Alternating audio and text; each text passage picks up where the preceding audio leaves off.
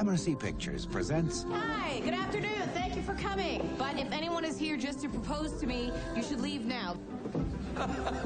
Senator Morrissey. You are not going to believe this, but I have landed smack in the middle of a matchmaking festival. No.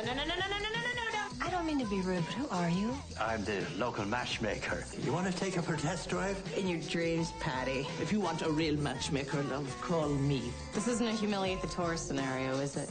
No. Hello, I am representing an American senator. You're from America, aren't you?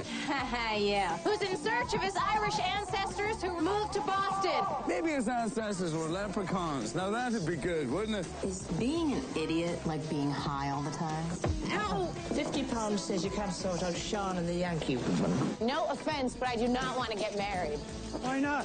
It's the most natural thing in the world. You get two lonely people together sometimes, and it's like they've known each other all their lives. Janeane Garofalo, David O'Hara, Milo O'Shea, J.O. Sanders, and Denis Leary. We can't decide who's the best singer. Could you decide? What does the winner get? A kiss from the judge. Why don't you stay? The Matchmaker. You're a big city kind of girl. You're Mary Tyler Moore. Oh, yes. I'm so very Mary Tyler Moore. Everyone says so.